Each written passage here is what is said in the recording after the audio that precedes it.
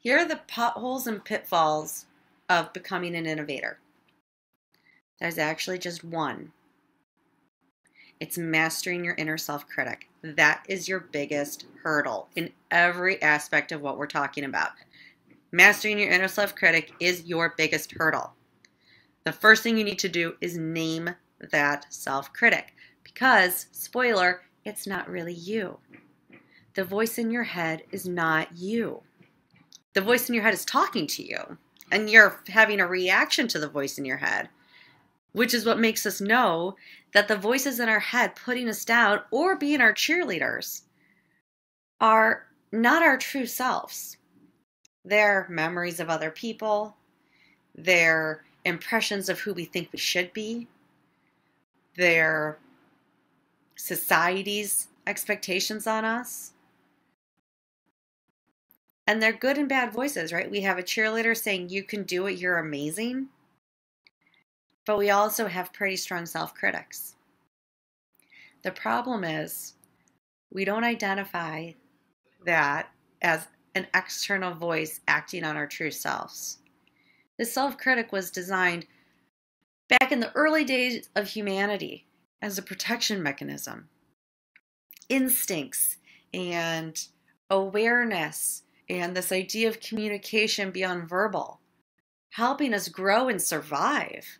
The reality is, fortunately, most of you learning this lesson are on a computer and you're in a safe enough environment to listen to this. So survival might not be something on the top of your mind right now. So that self-critic isn't relevant today like it was before. It's actually holding you back from being your true self. So step one, give it a name because it's not you. Let's call mine Bill. Bill's an asshole. He's really negative, and we'll talk through what Bill does for me, and hopefully you can think through and be experiential in your own existence and hear your voice and give it a name. It could be a male or a female. So first, know the tactics. In general, self-critics in our minds do one or more of four things. First, they're very self-limiting. You don't have the capacity. You don't have the time. You can't do it. They make assumptions. Self-critics think they're psychic. They tell you what other people are going to think before you've even told them the idea. Isn't that remarkable? We're skeptical of someone telling us who we are, and yet we let this inner self-critic tell us what other people are going to think, do, feel before it even happens. Or be a mind reader into their experience and assume what they're feeling without even asking them. They make a lot of assumptions. They tell us what we can and can't do before we've even tried. And then they assume what other people are going to think and feel about us without any evidence of that person or the context of the situation. The third thing they do is called reruns. And, taking an experience and applying one piece of feedback to everything. So we're rerunning something in our head. For example, I used to work nights when I was in my early 20s, and I would wake up and actually be tired. So that thought, when I wake up and I'm tired, has stuck with me decades later. And I have to be really mindful to retrain myself and say, oh, I woke up, I just thought, or Bill told me I'm tired. That's not true at all. I slept great last night. But a couple years of waking up tired and having that thought has become a rerun in my head. It's almost like thought muscle memory. And finally, other people's thoughts. If you grew up in a household or with friends that were mean to you, those thoughts can echo in your head, but that's just it. It's just an echo. So being mindful that someone told Bill 15 years ago that those pants didn't make you look good. That thought is still echoing in your head. And if we're not conscious of it, we think that happened yesterday or literally right now. But they're not talking about the pants you're wearing today. They're not talking about you in this light.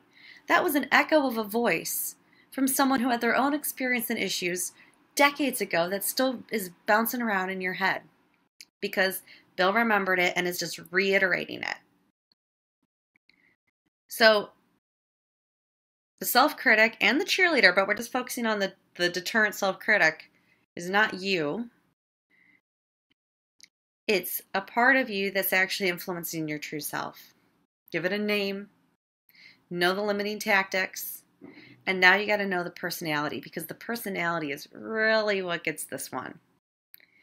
There are, in general, 4 personalities for an inner self-critic. The worrier.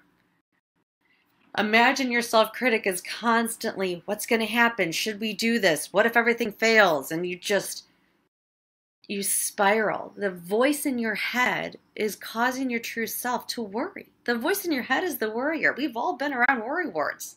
They make you anxious just listening to them. There's a voice in your head potentially doing that to you.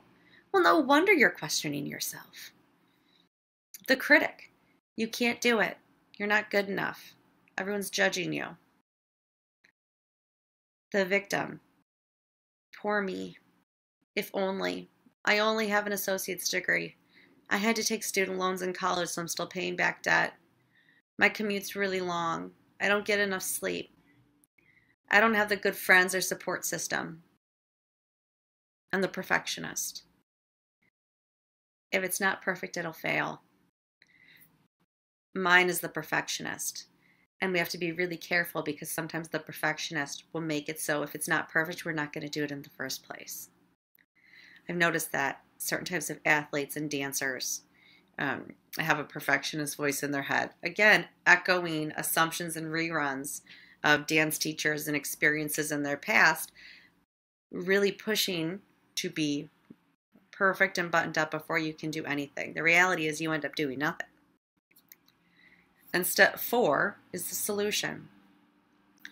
You've got to figure out a way to drown out and minimize that voice. And there's 4 ways to do it. 1, visualize what you want.